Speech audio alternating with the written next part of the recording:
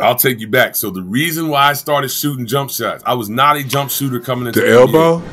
Never. And then my second year, I got hurt, and I got hurt because I wasn't listening. So I would listen to all of the vets. And Darrell Armstrong, my whole rookie year, said, D. West, you got to shoot the ball.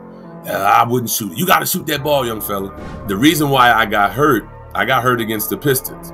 And it was a play. Somebody dumped it off to me, and I should have shot the ball, right? As I go to drive and get fouled, I hear Coach Brown specifically say, you should have shot that ball, Wes. And in my mind, I go to the free throw like, man, he's another one, man, telling me to shoot the ball. I don't shoot the ball. 2 possessions later, same type of play, and I go to the basket, and I get completely destroyed. Ben one side, Tayshaun another side, Rasheed the other side.